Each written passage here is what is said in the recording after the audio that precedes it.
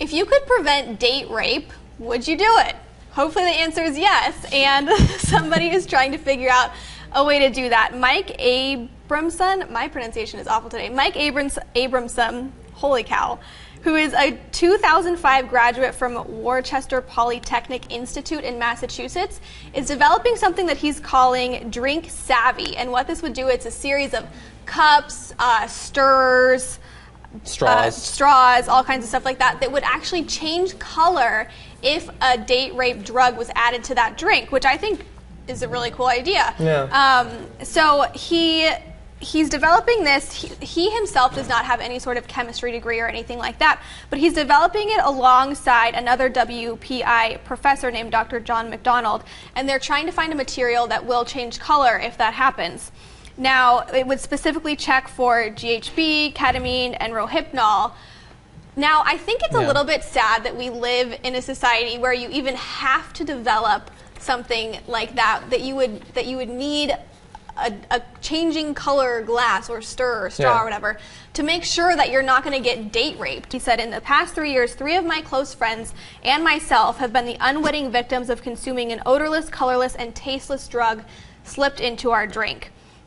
What do you think about just the importance of developing some sort of technology like that? Well, I totally agree with you that it sucks that we live in this world, but we live in this world. And they say here that according to the Department of Justice, 4% of all sexual assault victims are drugged during the sexual assault.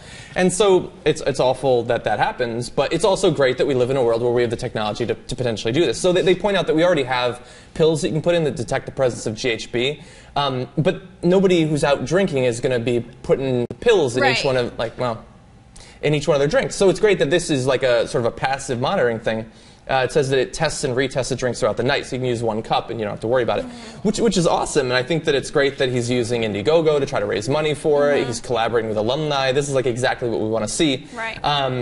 I think that people who want to drug someone are probably going to find a way to do it. I mean, but if this slows them down a little bit, cuts down on the number a little bit, then that's awesome. And I think if he can get this instated in enough places, it definitely has the possibility to really cut down on that. Because when I first heard of this and I started thinking about it, I was thinking, what are you going to do? Take your own cup to a party, take your own cup to a bar? He's not just trying to sell this to individuals. His goal is to convince bars, clubs, and colleges to make Drink Savvy the new standard. And so they would have it hopefully in college health centers and then have bars nearby campus stock them as well, which I think if he gets that to happen, that really has a chance of cutting down on this, because if you go to a bar and you know that no matter what cup they're drinking out of, somebody will be able to tell if you've slipped them a date rape drug. I think that really has the potential to cut down on that. I just imagine the first week that this is deployed, guy hands a girl a drink and she's holding it and it turns bright pink.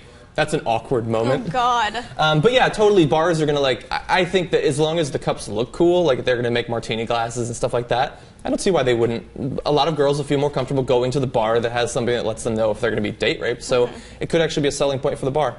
Who knows? What they need to do is make it physically heat up in your hand so you cannot hold the glass. It breaks on the floor and you're saved. Or just have the letters "Do Not Drink" appear on the outside of the cup. This guy's a douche. Avoid. Danger, Will Robinson.